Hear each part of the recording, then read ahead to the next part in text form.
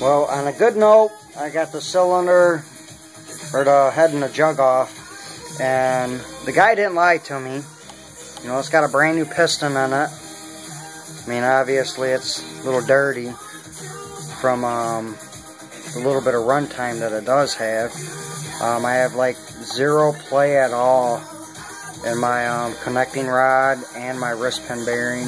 No play at all. And you can see, I don't know if you can see it good, but I can see where they heated it up and put a new bearing and stuff in there. So the connecting rod and crank, I mean, it was obviously taken apart and redone, the whole lower end on it. And this piston is 67.42.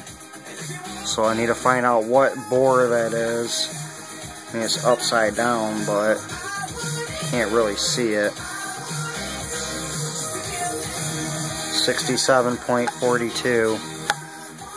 So I've gotten this far, and you know, my hone and everything looks good. It's not trashed or anything. But I don't understand why this idiot did this for. All that frickin' RTV on it. Retard.